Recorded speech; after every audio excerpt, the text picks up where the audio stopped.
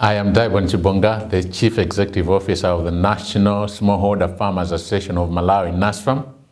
I believe that smallholder farmers are a productive force that, with a little bit of help, can be able to manage not only their farming businesses, but they can also feed the world. Unfortunately, a lot of people that think that smallholder farmers are recipients of support, and therefore they treat them as dependents.